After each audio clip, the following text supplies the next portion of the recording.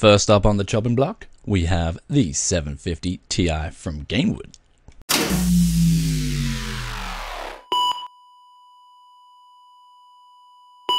Is this real enough for you?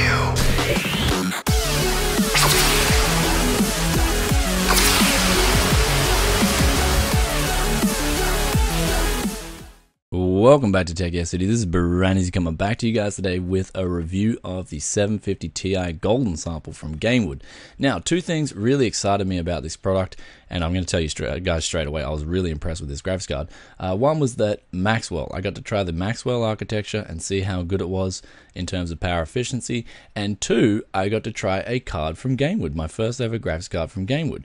And man, was I impressed. But anyway, let's get on first of all with the build quality and the features of this graphics card, then we'll move on to some benchmarks and a conclusion. So first up, as soon as I unboxed this graphics card, I was immediately impressed with the build quality. I mean, I picked the card up, shook it around, and there was absolutely no rattling at all. Everything felt really solid and well put together.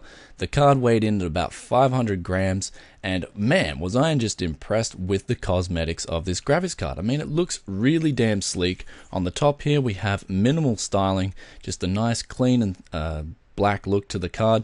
It's got two 80mm fans on the top here, which sound very quiet in operation. It has minimal branding with the Gainward logo on the top there, a little G, and a golden sample GS in gold with GeForce GTX 750 Ti written on the side there.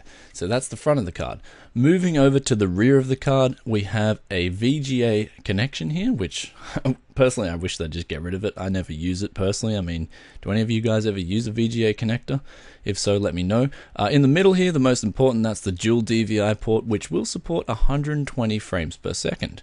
On the left here, we have a mini HDMI port, which if I was to critique something about this card, I'd be critiquing this, because personally I don't have a mini HDMI cable. I usually use full-size HDMI cables, and if you use a mini the problem is if you put in a mini HDMI connector, you then will maybe be hitting a dual the DVI port if you're using both the connections. So that's something to keep in mind there. On the rear of the card, as you can see though, it is a full dual slot sized cooler as well. So if you are installing this card into a mini ITX rig, be mindful of that, as I wasn't. Moving on to the rear of the card, we have here a black PCB. And man, it's a full rich jet black, so it looks really good. We've got the aluminium heatsink covered in a nice overlay with a black little metallic heatsink there. So again, this is made of metal on the back here, not plastic, which is something I really like and something that Gainward have really paid attention to. Over there on the side here, you can see they've used a nice, very clean looking aluminium heatsink as well. And boy, does this thing do a great job of cooling. I could not even get this card past 65 degrees Celsius in like the middle of summer at 30 degrees Celsius ambient temperatures, which kudos to Gainward. It cooled really well, and this was on auto fan speeds. I didn't even touch the fan speeds, and that was with my max overclock as well, so that was really good. Let's talk about the overclocks though before we get into the benchmarks. This graphics card, wow, as soon as I pulled it out of the box, I hooked it up, and it was the fastest ever graphics card I've had that's out of the box that's overclocked so high. This thing ran at 1333 megahertz without me even touching a thing. And that was just so damn impressive. I mean, that's like almost 30% more than a reference card, and you don't even have to do anything. And the temperatures don't get affected, and the power draw wasn't really that much extra as well. So really damn impressive. The noise, minimal at best. You couldn't even hear it. It's the same as my GTX 780 Lightning, but that's a 1.5 kg cooler on that thing. So the Maxwell, the build quality of this card, Gainward, get a big thumbs up. Anyway, let's move on now to the benchmarks, where I do have the overclocked results and the reference results. However, keep in mind that the overclock, I only managed to pull an extra 42 megahertz on the core and only an extra 100 megahertz on the memory. So I couldn't even get that much extra out of this card. That's how aggressively overclocked this thing was from the factory, which was really good. Anyway, let's move on now to the benchmarks. So the first benchmark here we have is Crysis 3, and this is done at Ultra at 1080p. I think both the 750 Ti and the R9 270 are both sort of 1080p graphics cards. If you want to step it up to 1440p, then you may have to look at a 780 or an R9 290X or something like that. But let's look at the results here. The GTX 780 Lightning overclocks just for reference, but that managed to score 67.2 frames per second. At reference speed, it scored 60.24. Now the GTX 750 Ti overclocked, it scored 24.72. When it wasn't overclocked, and that was when it was basically, I only overclocked an extra 42 megahertz because that's all I could get, but when it wasn't overclocked, it scored 24.48, and that was damn impressive out of the box. It even managed to come into the territory of the R9 270, which scored 26.52 out of the box. However, the R9 270 did overclock a lot better. It did scale better, and it got up to 30 frames per second when I overclocked that. One thing to keep in mind though, the 750 Ti uses a lot less power than either of these two graphics cards, and it also runs a lot cooler than either of these two graphics cards. So let's move on now to the next benchmark we have here, and that's the Battlefield 4 benchmark, Ultra 1080p. The overclocked, sorry, I've got these mixed up. The GTX 780 overclocked scored 153.2 frames per second. It just blitzed again. The 750 Ti though, out of the box, this was the most interesting thing. It scored 69.52, and it managed to compete with the R9 270 in Battlefield 4, which only scored 65.84. However, when we overclocked the R9 270, it scored 72.88, and the overclocked 750 Ti only scored 71.28. But one thing to keep in mind was that this 750 Ti was sort of competing. It was trading blows with the R9 270, which is something I didn't expect at all. Let's move on now to the next game, the next benchmark, and this is Unigine Valley, and let's look at the FPS scores here. The GTX 780 Lightning scored 73.8 frames per second. That was just huge. This is the Extreme HD preset as well.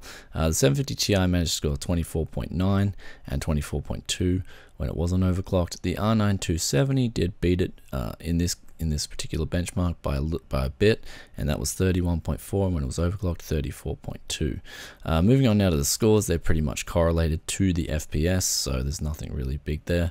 The GTX 780 scoring a beast score there of 3000, and the 750 Ti scoring 1041, and the R9 270 scoring 1430 when they were overclocked.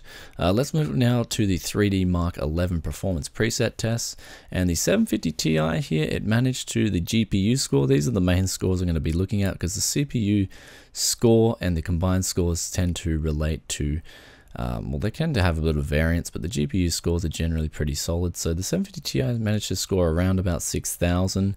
The R9 270, when it was overclocked, scored over 8,300, which was impressive. The R9 270 at reference scored 7,570, and the GTX 780 overclocked, man, that thing was a beast at 16,221. Reference speed, it was 14,282. So overall, these scores here represent generally the max graphics power these things have, and the 750 Ti does impress. I mean, considering how little power it uses. So last up here we have power consumption, and this was done during Unigine, and I just tested it with my power meter from the wall. And we see here that the 750 Ti did look impressive. I mean, the graphs here, it scored 234 watts. It used 234 watts from the wall when it was overclocked. The 780 Lightning managed to score 542, which was pretty damn huge. I mean, this thing loves to chug power when it's overclocked. The R9 270 overclocked, that managed to chug 341 watts. Now this is total system or total power consumption from the system I'm using, which is a 4.6 gigahertz overclocked Haswell CPU. We've got 4 sticks of RAM, we've got an Intel NIC on that motherboard, we've got all my USB ports are pretty much being used, and I've got 3 hard drives and a DVD drive as well. So you can see there that the 750 Ti in this case, it doesn't shine as hard as it would if it was coupled with a Pentium and 2 sticks of RAM on a mini ITX rig. So that'll be a base of my conclusion anyway. So let's move on now to the conclusion.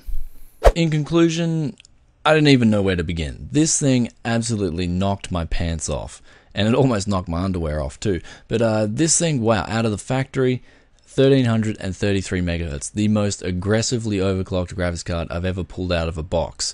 Next up, the build quality. My god, this thing is really well built. It's quiet, it's cool, and it just looks awesome as well. The last thing, I guess, when you couple that with the Maxwell architecture, it really does impress. I mean, this thing had absolutely next to no power draw when we compared it to the other two graphics cards. I mean, couple this thing, and I'm going to be doing this in my next video where I'm coupling the Pentium and I'm pairing the Pentium against the 4670K, but this thing, when you put it in a mini ITX rig, it shines, and it uses little to no power. Couple it with the low power draw Pentium, and you get yourself one efficient gaming machine, especially for 1080p gaming. Now, another thing that impressed me was it's only $150, and it was pretty much trading blows with the R9 270 in some cases. I mean, an R9 270X, I would expect it to beat this by quite a bit. However, an R9 270, this thing was shooting in the same ballpark, which was actually really damn impressive. So kudos to Gainward for releasing an epic card. I'm going to be recommending these things a bit more in the future, probably a lot more in the future. The golden sample name is legit, and keep in mind that this was a retail sample. I did not get sent this from anyone. It just, wow, impressive anyway. So in conclusion, I will say this is a highly recommended buy. It is a bit long, however, so if you're fitting it in some mini ITX rigs, you may wish to check out the size. I managed to measure it in at about 22 centimeters in length. So keep in mind it is quite a long card. However, it is well built and it is hell worth the money. Anyway, if you like this review, please give it a thumbs up. And if you haven't already, subscribe to Tech Yes City. Become a yes man today. Anyway, if you have any questions about this graphics card, let me know in the comments below and I'll get back to you as soon as I can. Anyway, peace out for now. I'm going to be bringing you guys the Pentium video very soon. I know you're looking forward to it anyway. And I'll give you guys a sneak preview. The Pentium runs really well with this 750 Ti anyway. Anyway, peace out for now, and let's roll that outro. Bye.